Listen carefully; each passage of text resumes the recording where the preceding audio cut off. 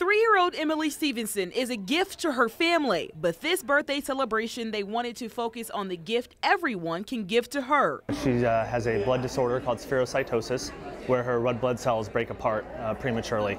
So she needs frequent blood transfusions to up her numbers. Emily's consistent need for blood transfusions inspired family and friends to take action. In 2013, they decided to start hosting blood drives in Emily's honor. To date, she's had around 25 blood transfusions.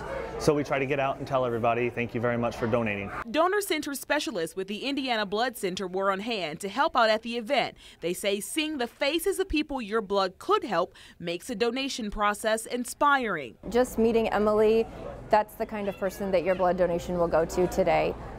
Just helping her and the regular transfusions that she does need. One donor's blood can help up to 3 people. Specialists say there's thousands of people counting on donations every day. We have a ton of patients in hospitals every day that we actually need to see 550 donors a day just to fill our orders that we have regularly. So every donation helps. And this sweet face wants you to know you are appreciated.